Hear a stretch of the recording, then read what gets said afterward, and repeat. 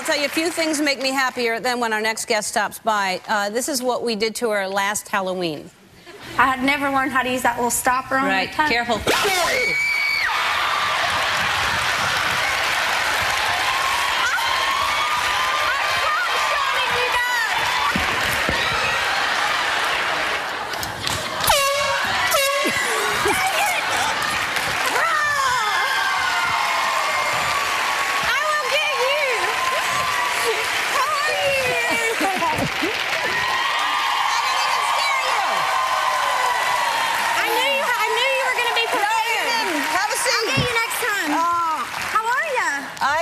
Scare you. Why didn't that noise scare you? Well, I was faking the last time. I really wasn't scared. Liar. Well, do we have that?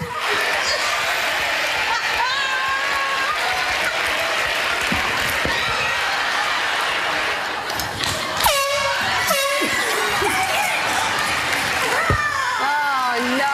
This is not fair. Well, I'll get you next time. Next time you will. Didn't you scare your grandfather, your poor grandfather, and then you tweeted it out or something? Yeah, he's here. He's backstage. Remember, I brought him last time I was here. Right. He's just back like again. a bucket of sunshine. He is so amazing. He just moved in with me, actually, and I just moved into Nashville, and we're having a lot of fun. And your grandpa's living with you? Yeah. Oh, that's great. You know, we pre-taped Clint Eastwood, and you thought you were going to be on when he was here. I feel so bad. I very much adore him. Like, you know, my grandparents raised me, so I grew up listening to, watching, the Westerns, and, I've seen all his films, and I love all of his work and directing. Even movies that he's not in, if he just directs. Anything he touches, I love. Oh, I love Clint Eastwood. Every time we come here, I go over to his office and try to get in the door and break in his office. Because it worked for Dolly.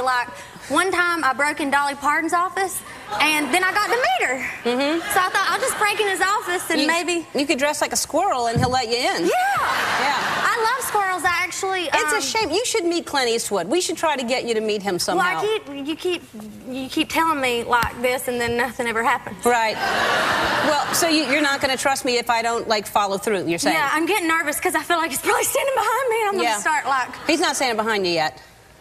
Okay. But he might be soon. You think you're cool with it. You got design and shades just to hide your face.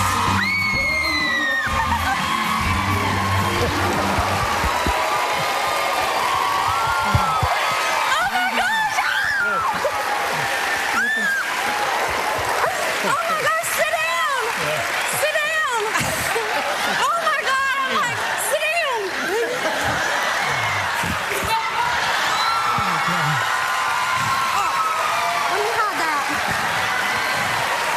You can come to my office anytime.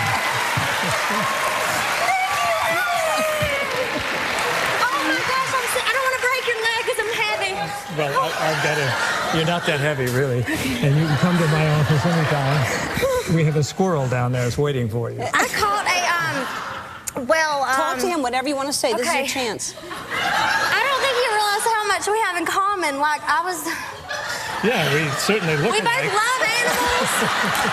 And Westerns, and my heart is pinned on my heart. Thank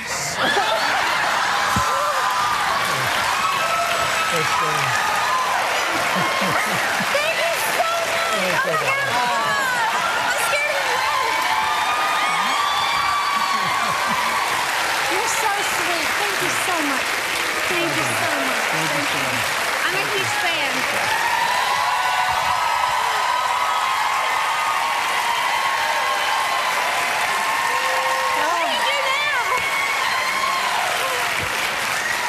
I noticed that you turned your engagement ring around when he came out. Look, you're talking about your engagement, and then you just turned the ring around. Look at that beautiful, that's a beautiful ring. Let's talk about your fiancé now. Yeah. Well, we don't have to talk about him. I'm just kidding. In all honesty, I have been so blessed with the most amazing man ever. I mean, his name's Kyle, and there he is. And he is such a man of God and just so amazing. And he has showed me what love is, what love really is, you know? I've never been treated so respectfully. I've never been loved the way that he loves me. And it's so important to find that and to never settle with a loser, you know? Or, you know, it's so important to really, you know, I went through a little rough patch with boys. You know, we all kind of go through bad relationships, and I sat down one day and made a list, and I said, you know, maybe this sounds picky or a little overboard, but I made a list of qualities that I want in a man, that I look for in that significant other. And then Kyle comes along, and he just exceeded that list. And so, if, Lord forbid, if anything were to ever happen between he and my list, I just don't know that anybody could ever fill his shoes. He's just so amazing. Get emotional. You deserve that. You we deserve all that. do. It's so amazing. I know you've gone through a lot, so you deserve that. But I've been blessed. All right. Well, I'm very happy for you. And I've been on an emotional roller coaster ride. Yeah, it's been a lot. Yeah. Just today, like. Uh-oh. What else? Just, I cannot believe that happened. I'm sweating bullets. With Clint, you mean? And he's married, and I kissed him on the mouth, and I'm engaged. And I write songs about people like that, and I'm turning into a person I hate. I've not even walked down the aisle, and I'm an adulteress. Is that a word? Adulteress. Whatever. Anyhow, I'm excited. All right. Well, your time is up. Let's see what happens. That's it. I love you so much. Thank you so much. I love you so much. How much that means to me. Thank you so much. I just love you so much. Kelly is going to be back later. We're going to dunk her in the dunk tank to raise money for breast cancer. We'll be back.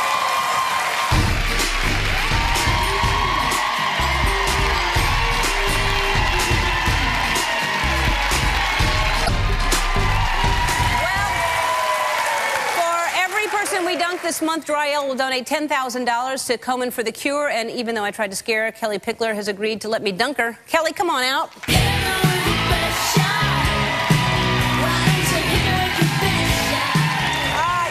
You're a good sport. Oh, yeah. It's a good cause, though, but you're going to go in that water. I have a good swing, so you're going in the water. No, you're going in the water. I am? Yeah, I'm dunking you. Okay. Yeah. All right, head on up.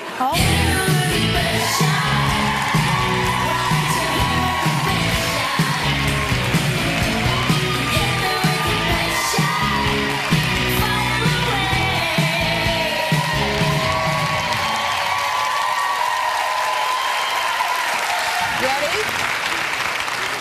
Oh, see? I'm not that... no. You swing like a girl! Oh!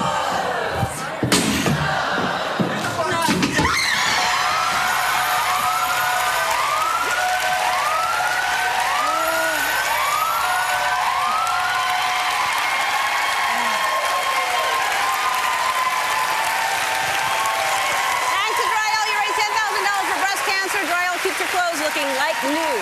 I'd like to thank Kellie Pickler, Clint Eastwood, and Tina Knowles. I'll see you tomorrow. Be kind to one another.